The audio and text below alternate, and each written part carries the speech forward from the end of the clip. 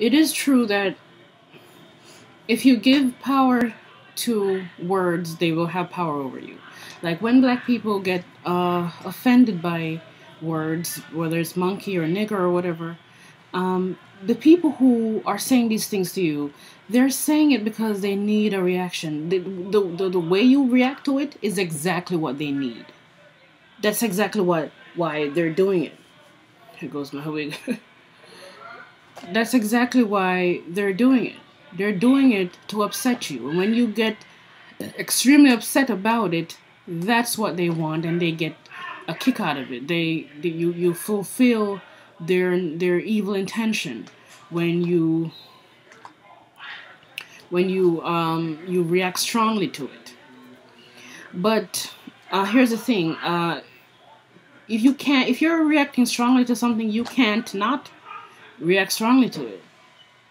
So how to deal with this issue is to there has to be like a mass healing, for everyone. Black people, you have to learn ways and how to heal from your pain and the things that cause you pain in your life, because you cannot stop people from saying things that are bad. You can't stop people from being mean. How are you going to stop that? How are you going to stop somebody behind your computer screens on YouTube or in the public eyes? People are always going to be saying things. And you can't stop that. Because even if you do stop it, you have not healed from the thing. You have not healed from whatever is causing you the pain. So because you've not healed, there's still a potential that you're going to be hurt by, if not things like that, other things. So there has to be an introduction to some effective emotional healing on both sides. Like the people who are saying horrible things, they have healing to do, because the reason why they're saying horrible things is because they want to hurt people, and this need to hurt people is a pathology within itself. So both sides need healing. And when it comes to the topic of racism and any topic within racism,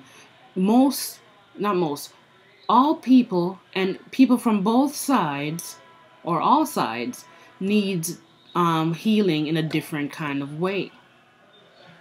Because for you to want to inflict pain on people, it's coming from your own pain, and it's a way for you to distract yourself from your own pain by focusing on other people's pain and inflicting pain. And the people who are hurt and the people who are in pain, you have to hurt from whatever is causing that pain. There is a trauma inside of you that is hurt, because you're only really hurt by people's words when you're hurt. If you weren't hurt, things that people say would just roll off your shoulders. But you're hurt by their words because the hurt is already there.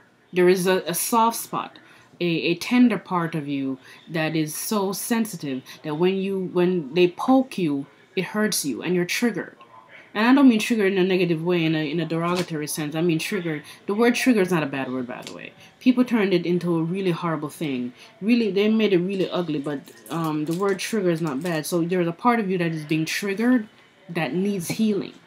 You can't ask for healing from people over here and then believe that you don't need healing. And that's one of the biggest problems in our society today, is that people believe that those people are wrong and I'm right, and the people that are over this side believe the same thing about the people on the other side. And if true healing were to happen, people on both sides have to realize that they both need healing. Okay?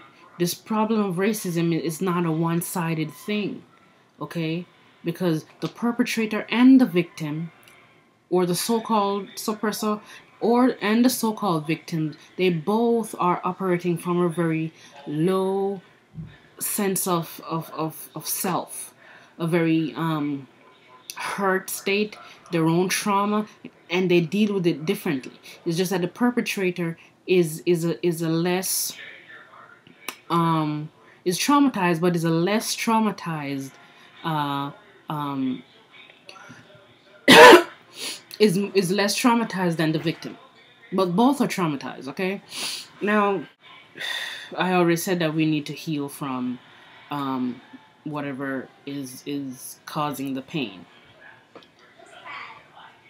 But here's another thing that I've noticed is that people are expecting black people on the left and certain types of people, they're expecting black people to not be hurt by certain words. Like what Roseanne Barr said with the word monkey. I heard, because I watched that guy TJ Kirk, and he was saying that he was saying something to the effect that people are too sensitive. And there's a couple other people that I watched that say, oh, you're just too sensitive. You're emotionally immature. And that's probably true in a certain kind of sense, because, but I don't see it as something that needs to be bashed. I think I see it as something that needs healing. There's healing to be done. So the way we treat these things is going to be the difference between where we are now and where we can be. You know, the way we treat it is what is gonna bring the healing. But if you continue to treat these things, they treat sensitive people as if they're just sensitive for no reason. That's the problem, because people are not sensitive for no reason. There's always a reason behind everything that people feel, everything that goes on with people. Nothing is just so. People are hurt for a reason. Nobody gets up and decide to be offended for no reason. But there is, however, a certain kind of a thing, like in the black community, where people are told to be offended by certain things. And then they jump onto the whole PC bandwagon of, you shouldn't say that just because. And people are people just choose to be offended sometimes, just because they were told that this is the way to be. Because this new movement means that we're going to start to fit in. People will start to fit into this movement and into this group, this new thing now. If you say, if you agree with us that certain things are offensive. Okay, because I watch some people, and there's some people that they go through this life, and years ago certain things wouldn't bother them, but they're bothered now because Black Lives Matter is telling them to be bothered, or liberal people are telling them to be bothered, or any kind of social movement are telling them to be bothered. So they feel as though they have to be bothered, they have to be hurt, they have to be, they have to say that they're offended. It's not that they're truly deeply hurt. They have to say that they're offended because if they don't say this, then they won't get to fit in the group they want to fit in, and they will be cast out of the community, and then they will be ostracized. So that is a reality too, and that's a thing that we need to look at too. But however, there is, when people are sensitive, they're sensitive for a reason, and they're sensitive because their hurt and their trauma is valid. Okay. It's valid. It's very valid. So, if somebody says that something is offensive to them, I'm going to believe that it's offensive to them. Now, whether they're bullshitting me because of what I just explained, or they're really truly offended, I can't just assume that they're bullshitting me. That's a very insensitive way to go about life, thinking that people are, if somebody says they're offended by something, then they're not really offended. Maybe they really are offended. Okay? Because let's talk about the word monkey. That word is an offensive thing. And TJ Kirk, the formerly known as the Amazing Atheist, was saying that it was offensive in history, but it's not offensive now. I do not agree with that. That is not something that is true. There's certain things in life that it worked a certain way in history and it don't work now. However, there's certain other things that means the same thing that it meant in history, because the intention behind people's words is what make it what it is versus what it not is. And he was saying that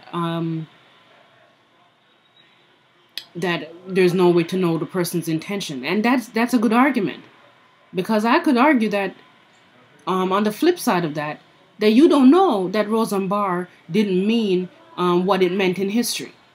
Okay, whether something means something in history and it means something different now, you don't know somebody's intention. So she could actually mean the same derogatory context that they use it in history, and we don't know that she meant it that way, but we don't know that she didn't mean it that way. Okay, so your guess is just as good as mine. So about this word, the word is offensive, and whether it had a history behind it or not, it's offensive. It's offensive because the truth of the matter is the black aesthetic and the white aesthetic is viewed differently. And it's viewed differently because it is different. The typical, when people call black people monkeys, most of the time they're making fun of the typical African aesthetic, African genetic features, particularly the facial features. Okay, and maybe the dark skin has something to do with it too.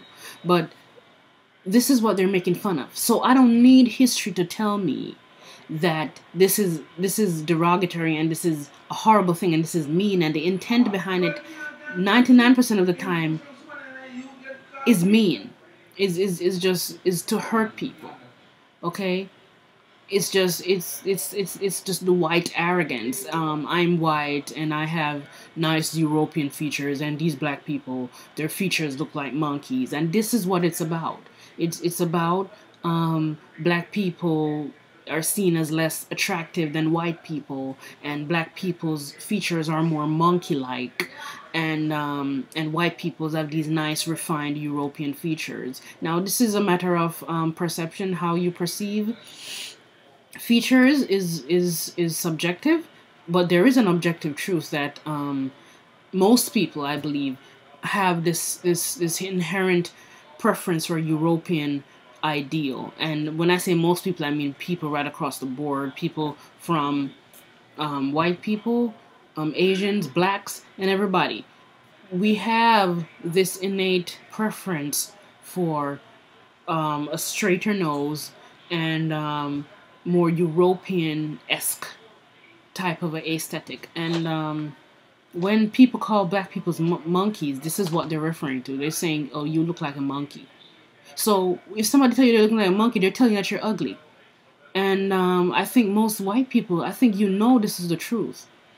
Okay, you know what it is, because nine out of 10 of you have the same perception. Okay, and a lot of black people have the same perception, and we might argue that all people have this perception of the typical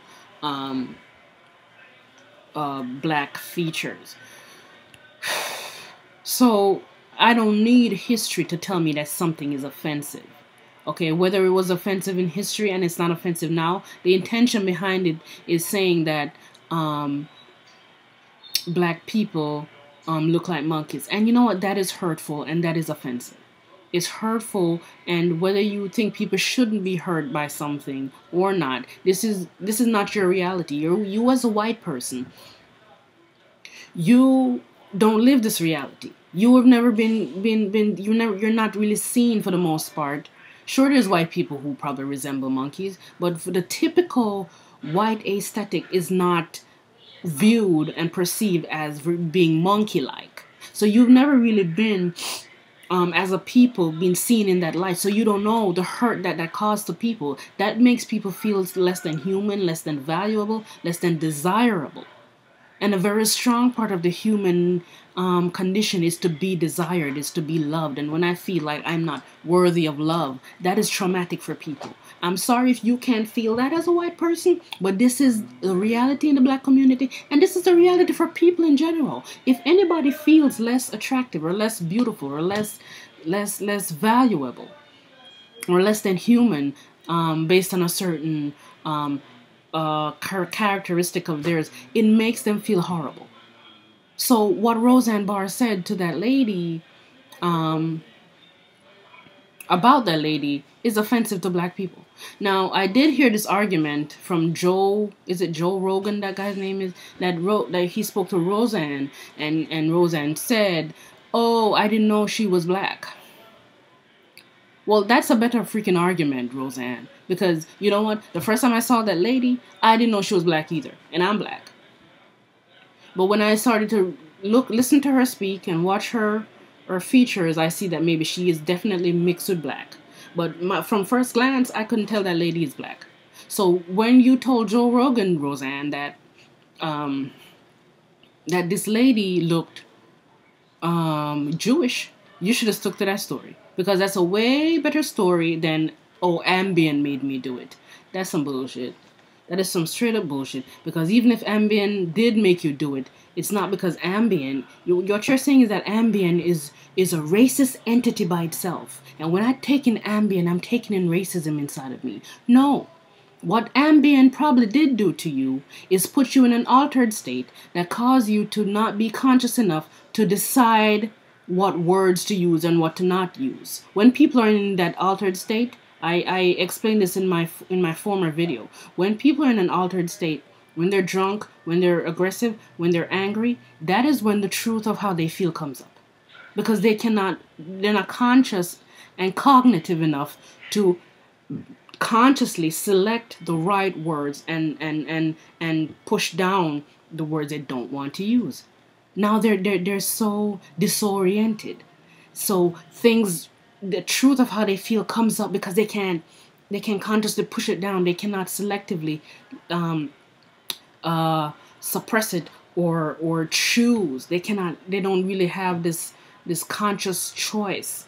They can't really consciously choose what to select as far as the right words and what not to select. And that's the truth, Roseanne. That is what happened to you. Okay? Because the racism inside of you comes out when you're in these altered states with Ambien or drunk or whatever. I don't know. But you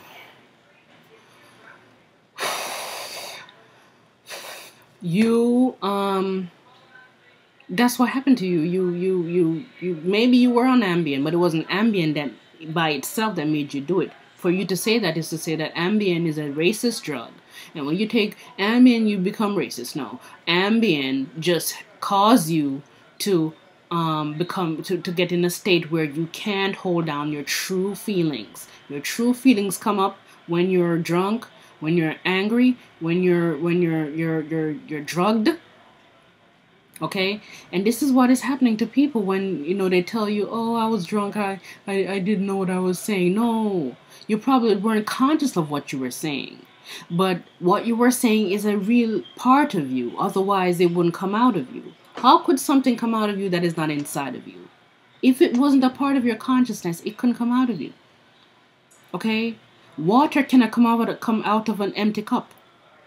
That cup has to have water for water to come out of it.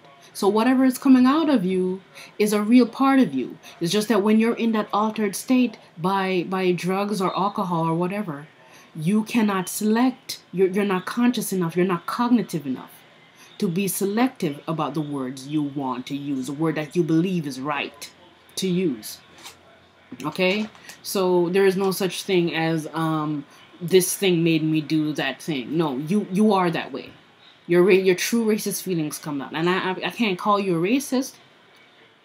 Why? Because all human beings are racist. So you're not going to hear me call any one particular person racist. Because if you watch my video, which I have like 20-something subscribers right now, but the people who have seen my videos, they know my views on racism is that all human beings are racist. Okay?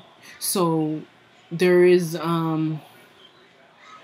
I can't really call Trump a racist or Roseanne a racist or Bill Maher a racist or anybody out here who have said racist things, because it's either you say them or you don't say them. It doesn't mean you don't have racism inside of you, because we all have racism inside of us. Okay, we all have it inside of us to be bigoted if we want to be. It's just that some of us knows how to suppress it better than others. Okay, and some of us are more racist than others, and some of us are more in a state of healing, like myself, and so I can now show people how to heal from this racism, and that is what my book is about. This is my book. Are You Racist? Root Causes of Racism That Nobody Talks About by Jada, Aleesha, and that's me. My book is about how to heal from racism, how to heal the nation from racism. Okay? How to heal the nation from racism. How to heal from your own racism. And this healing, it's going to happen in layers, but once you become conscious of how to actually train your mind to become stronger where racism is concerned, and train your mind to heal from whatever the fear that is inside of you that causes you to be fearful of other people. You become a stronger person right away, so you don't have to become not racist 100%. Because I am not racist 100%. I'm in my healing phase. But any amount of healing is strong enough to bring you to a better place, and it will bring society to a better place, because all you need is a little bit. All you need is the revelation of why you're racist. And your views about racism and your views about other people will never be the same. So go purchase my book. It's on Amazon right now for $5 Kindle, and the paper version is for $11.05, about $12. So it's not gonna stay that cheap for long, because once this book take off, which it will, it's gonna go all the way up. So get it now, and we're gonna change the world together. Thank you for watching.